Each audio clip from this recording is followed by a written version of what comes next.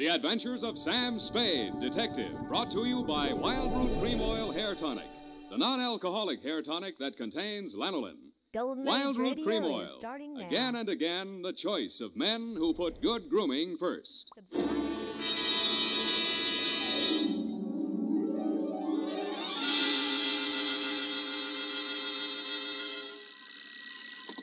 Sam Spade Detective Agency. Me, sweetheart. Oh, Sam, I got it. Got what, my pet? A bank book, Sam. Well, you must advertise in the Lost and Found right away, Effie, and find the owner. There might be sickness in the family. Oh, but it's your bank book, Sam. What? Uh-huh, it has your name on it. Samuel Spade, account number 4. It's a forgery. Somebody's trying to pin something on me. Lock it up and don't touch it until I get there. Oh, all right. Did you make a lot of money on this one, too? Got the check right in my pocket, $500. Oh, Sam, we're making more money than a movie star. Well, almost. And all honestly, too. 600 last week and 500 this week. Yeah, how about that? And life gives a 3-page spread to I Spy Moulton. But we mustn't let it turn our heads, Effie. No. We gotta stay in there pitching. I'll be right down to pitch my report on the Adam Figg caper.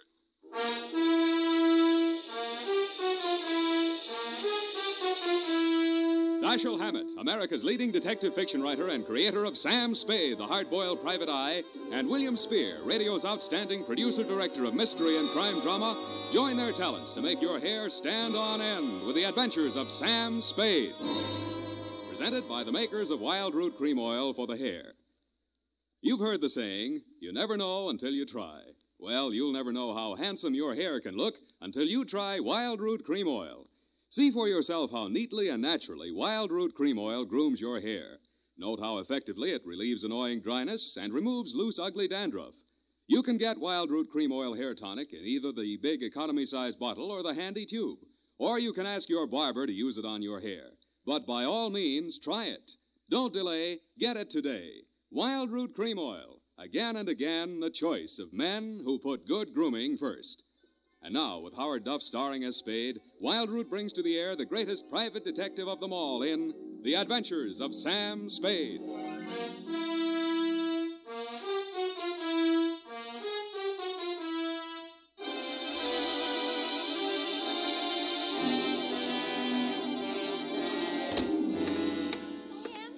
Sam, I bought us a present. Oh, you're going to love it. Well, we gotta watch these expenses, Effie. There's always something. Yes, but this will be saving. It saves confusion. It saves fretting. Now, this gadget here, what is it? It's a minute robot. A what-a-bot? It's for busy men like yourself, Sam, so you don't have to burden your mind with petty details. You see, it has this dial on it, right here. And you drop these little cards in this slot. You don't have to worry about that. That's for me to take care of. Oh, good. Then, when you come into the office, and supposing you have an appointment with Mr. Jones at 2 o'clock, and you forgot about it, you just dial 2 o'clock, and the little card pops out. And it says Mr. Jones on it. How do I remember to dial 2 o'clock? Oh. Well, maybe it's in the instruction book. But anyway, now go ahead, Sam, please. The card's right in there. Now, dial 2 o'clock. Go on, Sam. Let's see. Just like a telephone, Sam. Now what do I do? Well, give it time, Sam. It's thinking. Must have forgotten. Jones. Mr. Jones. Effie, do you think it's dead? Oh, Sam, I don't understand it. It was working perfectly. Well, I'll take it straight back first thing in the morning. You'll have to. It'll never find the way itself. You got your book, sweetheart? Yes, Sam, I don't understand. It was working perfectly. Well, that's all right, honey. It doesn't matter. Date October 5, 1947, to Hillary Exxon, Esquire, from Samuel Spade, license number 137596. Oh, honey, it's only a memo robot. Subject, the Adam Figg caper. Dear Mr. Exxon, October 2nd in San Francisco was one of those days that you see blown off the calendar by a gust of wind in the movies to denote the time is passing. It was a day for scraping off the minutes with a fingernail file and wondering whether the display ad I'd paid for in the classified section of the phone book wasn't just a waste of money. It certainly wasn't the day I'd expect a leprechaun to walk into my office. He said his name was Adam Figg. He said he was the butler at Exxon Manor in Los Nidos. The limousine, Mr. Spade, is waiting to take you away. We mustn't keep them waiting, must we? Of course we mustn't. Who mustn't we? Why, Mr. Hillary, of course, sir. Oh, Mr. And Hillary. old Mr. Exon. The old gentleman is very ill. Dr. Figg's office is down the hall. Turn to your right, second door. Well, I assure you, sir, that Mr. Exon is the best of medical care. Your duty will be simple, to prevent his death. Do I donate blood or just frighten away the evil spirits? Oh, it isn't quite that, sir. Someone is trying to kill Mr. Exon. He's a very sick man, and I'm sure he'd prefer dying from natural causes. I get $25 a day in expenses. Here is an ample amount in advance. But you should know, sir, that the old man is a nasty, cantankerous, villainous, crooked, intimidating... $500? Please, Figg, you're talking about the man I love. Los Nidos was at least an overnight caper, so on my way out, my lovely and charming secretary, Miss Perrine, handed me a brown paper bag which contained A, one pair of socks, darned, B, one shirt, ironed, and C, the apple which she always polishes for me the night before. We arrived at your large Southern-style mansion 2 hours later. Figg! Oh, Figg, where the devil have you been? To the city, sir. I can't find the keys to the liquor closet. Where are all the maids? What happened to that cook we hired yesterday? Who is this man, and why is he wearing that necktie? This is Mr. Spade, sir, the detective. I'm Hillary Exon. Come in, please. Go on upstairs, Figg. See what that girl is doing to my father. I don't believe she's in this at all. Very good, sir. In here, Mr. Spade. Pardon the condition of the house. The old man has been firing the servants again. Your father, you mean? Yes. Every time he gets shot at, he fires all the servants. He gets shot at pretty often? About once a year, in the fall. You always hire a detective? No. Oh, dear. I'm not keeping you up, am I? No, excuse me, please. It's much worse this time. I can't get any sleep. Guns going off in the middle of the night. The whole household disturbed. When and where was he last shot at? Yesterday morning at about 1:30. I dug the bullet out of the woodwork myself, a .38 caliber, embedded in the door frame that leads to Miss Kaywood's room. That's his nurse. Was she with him at the time? No, Dad sleeps like a baby, full of sedatives. She sees to that. Shot come from outside? Yes, but we found nobody on the grounds. No traces of anybody. I don't know whether Dad knows who shot at him or not. He's such a closed-mouthed old devil. You don't care very much for your father, do you? To be frank, Mr. Spade, if hating weren't such an effort, I would despise him. He is without a doubt... Well, listen. Get out of here! There, that's just a sample. Well, come on, let's see what's eating him now. Get out! Talk to me like that. I tell you, I won't stand for it. Well, you don't have to stand for it. Take that silly painted face out of my sight. Don't you dare to. Get out!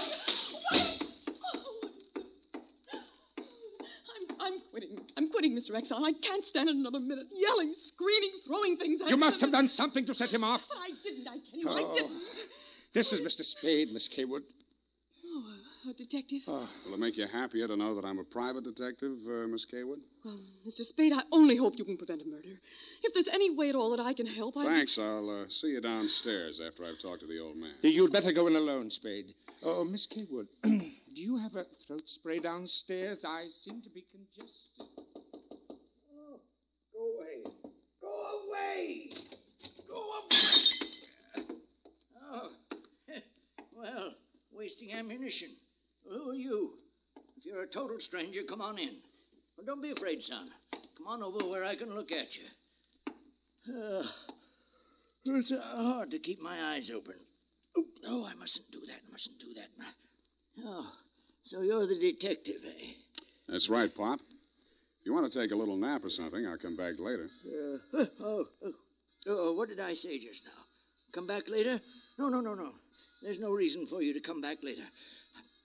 I'll say everything I have to say right now. The shot woke me. I didn't see anything. I don't know anything. I've got a million enemies. I can't remember the names of any of them. Why don't you try to remember? I could have them checked. You're wasting your time, Sonny. In my day, I've wiped out 100 men, and I'll outlive anybody who's gunning for me now. You must be proud of your past, huh? Proud? Sonny, a past like mine is the finest thing an old man can have. I've swindled my partners and betrayed my friends. I've turned state's evidence just to see my associate get sent up for 20 years. And they say my wife died under peculiar circumstances, and I got rich off her insurance. Now I'm done talking. Do me a favor, son, please. I've got to get a half hour, 20 minutes sleep alone. You'll keep them out, everybody. Please, will you? Sure, Pop. Go ahead. Go on, sleep. Oh, thank you. Gracias.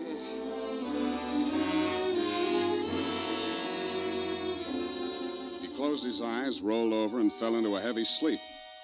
I stood there a moment, looking down at the frail, wasted old body. Then I cased the room. In digging the bullet out of the door, Hillary had done a good job of ruining any chance there might have been of proving the direction it had come from. I strolled out on the balcony. It was a pretty night. I lit a cigarette and took it in. Then I heard a door open and close softly behind me. Nurse Kaywood was at your father's bedside. She was filling a hypodermic from a small vial of bluish liquid. He didn't awaken when she jabbed it into his arm. Then she saw me standing in the doorway. She hastily dropped the medicine vial into her uniform pocket and came around the bed to meet me. Oh, Mr. Spade, oh, thank heaven. Why, when I saw you standing there in the half-night, I thought you might be... Thought I was who? Why, the man who fired the shot. It was a man? Well, I don't know. I didn't see it happened. I just assumed that... You shouldn't have done it. I warned you, Eleanor. Oh, we're disturbing him. Let's talk outside. Okay. Oh, it's good to breathe something besides sick room air. I thought you got used to things like that in your profession. Why are you so unfriendly, Mr. Spade? Nurses are human, aren't detectives? Try me, sweetheart. Oh, I know what you're thinking of me. But after a week in this horrible house, that poor old man, he's frightened. He's really frightened. What of? Why, the shots. 38 caliber or hypodermic? Surely you don't think that He's supposed to be under sedatives. The doctor's orders. Sorry, sweetheart. It's my job to suspect everybody. Can't you forget your job, even for a moment? Sure. If you don't mind the fact that I know you're a liar, that I'd make book you didn't come here primarily as a nurse, and what's worse, your act's not even convincing. Oh. Is it that bad, Sam? Yeah. Almost bad enough to be good. Come here. Oh, I hate you.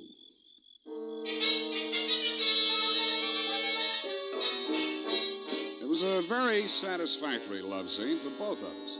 For reasons of her own, Barbara wanted to keep me out of that sick room for a while, and she did. For reasons of my own, I wanted to get that medicine vial out of her uniform pocket, and I did.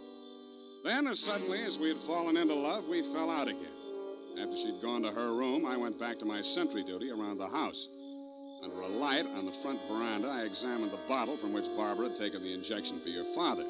It was labeled sodium thanatol and had been dispensed by a firm called Ibis Chemicals Limited in Cairo, Egypt. The scream filled the house, high and frenzied. I started running toward Barbara Kaywood's room. I slammed the terrace door open and found the light switch. Barbara was sitting upright in the center of a bed. Her face jerked up so abruptly that it seemed her neck had snapped. She clutched both hands to her chest and fell face down among the bedclothes, staining them with her blood.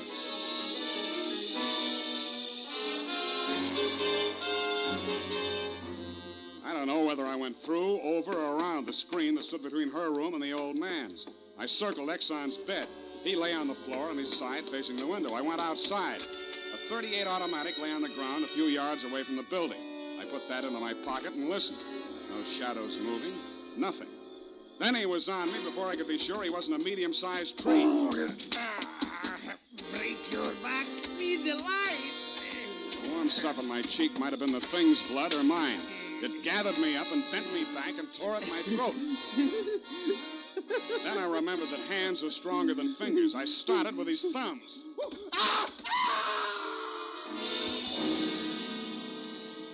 He lay there for a moment, then his huge body began to twitch. He was holding his fingers and sobbing like a baby. I pulled him up to his feet, poked him in the back with the flat of my hand. I followed him through an opening in the hedges and down a long, pitch-dark lane toward the lights of a squat brick house set on the top of a slight rise. As we approached it, a door opened and light streamed out onto the porch. The tall man framed in the doorway was the last person in the world I expected to see. Ah, Marcus, you brought him. Oh, master, very delightful service, but have much pain in fingers. Always complaining, Marcus. Welcome, Mr. Spade. Come in, my dear fellow. Come in. I've been expecting you. Family fortune by blackmailing me. And if you don't remit, Exxon could have you booked for forgery, blackmail, definition of character. Oh, my dear fellow, please. This is most painful. But if I had but the original letter, I could destroy it and go back to the felt. Ah, the felt. What happened to it? That Figg, that stinker stole it. He burgled my home. Are you taking pot shots at old Exxon? Well, don't be a fool, man. I want Exxon to stay alive. I must find out some part of his life which will have an exchange value that will cancel out what he has on me. By the way, old thing, you met Miss Kaywood. Mm-hmm. At the present moment, she's milking me for $150 a day. Oh? She's supposed to goad the old man by whatever means necessary into talking about his past. And that information she is to bring to me. Well, that ought to be easy. Exxon brags about his past. Now, so far, I've learned that Hilary Exxon stole 2 heifers at a livestock show in Abilene in 1906. I feel for you, Captain. That wouldn't get much on the current market, would it? My dear fellow, I've a proposition to make to you. Should you ferret out anything that would be of value to me, I'll reward you handsomely. Well, maybe something can be arranged, Captain. Good, excellent. May I have your word on that? Well, there isn't much time, Captain. I'd better trot on back. I'll show you to the door, sir. And let me warn you, Mr. Spade, for your own good, should you ever hear the thrum of ibis wings, run, flee. I assured him that I would heed his warning, bade him good night, and started back down the lane in the direction of Action Manor. Business was going on as usual. There were no shots this time, only the scream. When I got to Barbara's room, you and Adam were standing at her bedside trying to quiet her down. Well, Mr. Spade, is this the way you guard the house against intruders? Where have you been? Ask Adam. What does he mean by that, Figg? I'm sure I don't know, sir. I've not left the house, sir. What happened here? Oh, she woke up screaming. She said someone had come into the room and torn off her bandages. A nightmare, of course. Please, I want to talk to Mr. Spade alone. Oh, please go. Adam, you go too. Please, Hillary, you go too. Good. Some questions I want to ask you, sweetheart, alone. Oh, but look here, Spade, look here. She just had a terrific shock. She shouldn't be questioned. Well, the code of detective transcends that of the medical, Mr. Hillary. Perhaps he should have a few minutes alone with Miss Kaywood. Oh, very well, Figg. I suppose you know best. Remember what the doctor said, Miss Barbara. Not too much exertion. What happened, Barbara? Well, it could have been a dream. Somebody was standing over me in the darkness and peering down at me. And then he started to rip off my bandages, and I screamed. And when Figg came into the room and he turned on the lights, he was gone. It could have been a dream, Sam, and I could have been clawing at the bandages myself in my sleep. But you weren't. It wasn't a dream. I've been talking to Captain Sherry. And then I thought... Oh, well, how much do you know? That you've been feeding the old man truth serum to get him to talk in his sleep. Oh, How much talking has he done? well, plenty. How much you told Sherry? Well, just as little as possible. Why? Because, Sam, if we can keep that old man alive and out of jail long enough to sell what we know to Sherry for what it's really worth, we'd be fools not to do it. What makes you so sure you'll stay alive long enough to collect, sweetheart? Well, because you're going to help me, aren't you, Sam?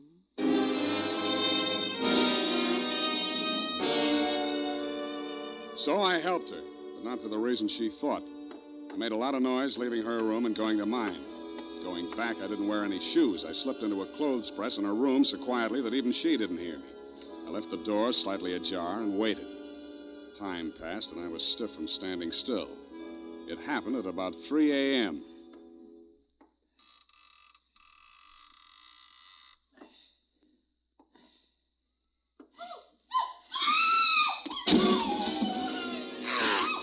The crazy, feverish glare of his eyes told me that the threat of the gun in my hands meant nothing to him.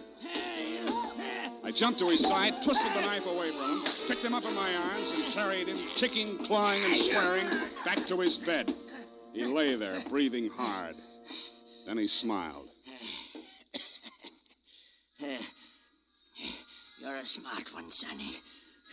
You had me figured out the first time you came in here, didn't you? Not quite, Mr. Exxon.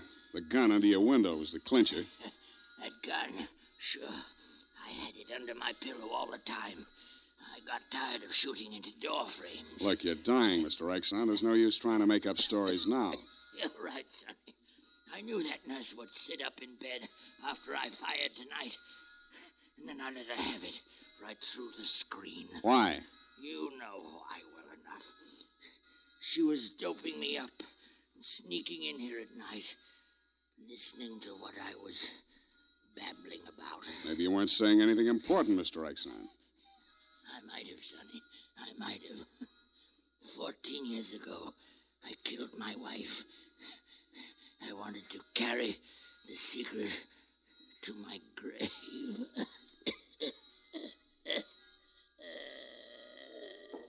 You nearly made it at that. Mr. Spade, what's happened? Is he dead? He's dead. Did he say anything, sir? Did he confess anything? You must tell me if he said anything. I didn't hear him say a word. Ah, well. Yeah, Mr. Spade. Shards with a certain texture, a significant quality. There's a certain smell, yes. Ah, an omen. You can inhale it, sir. Journey thou to Nairobi on the veldt.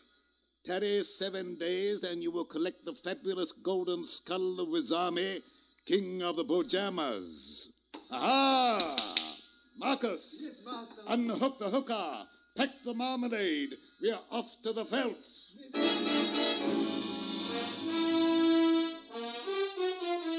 Just then, a flock of birds broke across the horizon, screaming. There must have been thousands of them, but not ibis, Mr. Exxon. Vultures. I suppose if you're going to pay any attention to omens, it's a good thing to know your birds. Period. End of report.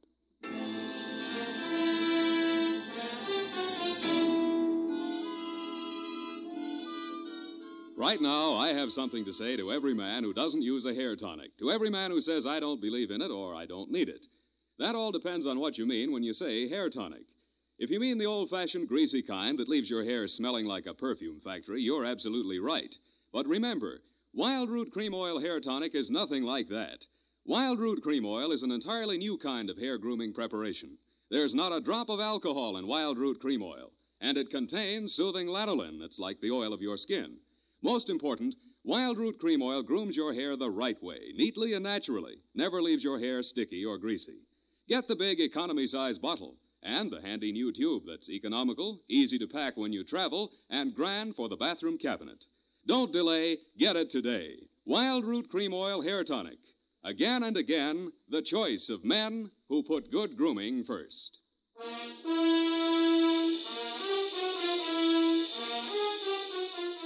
Well, Effie, Sam, the memo robot works after all. I told you it would. Yeah, it just takes a little time, sweetheart. Oh, read the card, Sam. Now, you see? You'd know you were supposed to see Mr. Jones at 2 o'clock. Isn't it wonderful? Well, this card doesn't even mention Jones. Huh? What does it say, Sam? Well, it says, journey thou to Friskin's drugstore, wager $5 on Ira W. in the 3rd at Belmont Park. Oh, Sam, it's psychic. Tarry but a moment. Yes? Thou wilt lose $5. Oh, good night, Sam. Good night, sweetheart.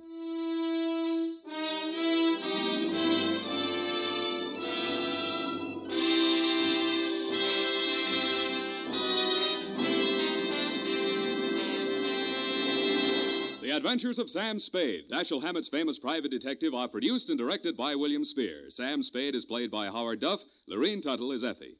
The Adventures of Sam Spade are written for radio by Bob Tallman and Gil Dowd, with musical direction by Lud Gluskin. This is Dick Joy, reminding you that next Sunday, author Dashiell Hammett and producer William Spear join forces for another adventure with Sam Spade, brought to you by Wild Root Cream Oil. Again and again, the choice of men who put good grooming first. Smart girls use Wild Root Cream Oil, too, for quick, good grooming and to relieve dryness between permanents. Mothers say it's grand for training children's hair.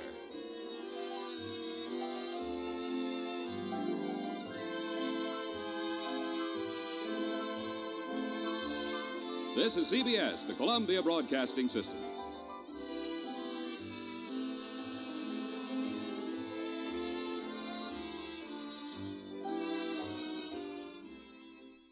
Enjoying the timeless classics on Golden Age Radio? If you're loving the nostalgia and captivating stories, consider supporting our channel with a tip. Your generosity helps us continue bringing you the best of vintage radio entertainment. Simply click on the link in the description. Thank you for being part of our community. Lost in Brazil invites you on an unforgettable journey, where every moment is an adventure waiting to be discovered. Join us as we uncover the soul of Brazil, one incredible experience at a time. Click on the link in the description and embark on the ultimate Brazilian odyssey. You have been listening to Golden Age Radio, rumble.com/c/GAR, brought to you by G3PL.com. Don't forget to subscribe for more videos.